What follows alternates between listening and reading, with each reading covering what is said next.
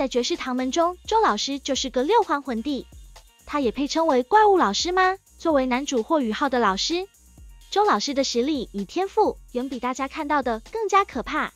初次见面的时候，唐雅便称为周老师为怪物老师，是因为周老师的严格，是史莱克学院出了名的恐怖啊。但其实周老师的强大远远不止如此。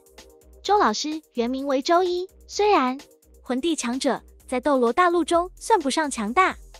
毕竟第一部中后期封号斗罗就已经快烂大街了。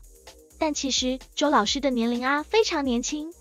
其真实年龄也就20来岁。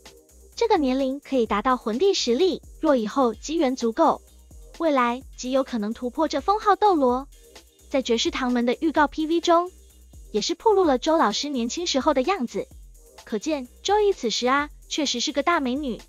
她之所以伪装成老太婆，也是为了更好的教育学生，伪装成一副灭绝之态的严实形象。周老师本来的样子其实是身材火辣的美少女形象，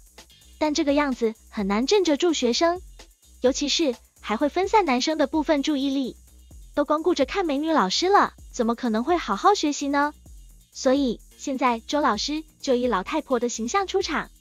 但是变成了美少女的周老师，不但人美心善，而且颜值出众，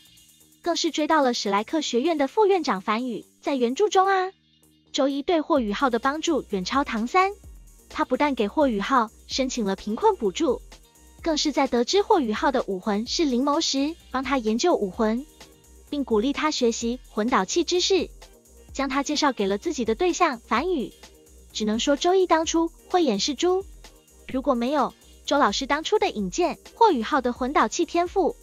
根本就不可能会被发掘，自然更不会有未来的斗罗大陆第一魂导师临兵斗罗霍雨浩了。好了，本期视频就到这了，喜欢绝世唐门的朋友们，记得点个关注支持一下，我们下期视频再会。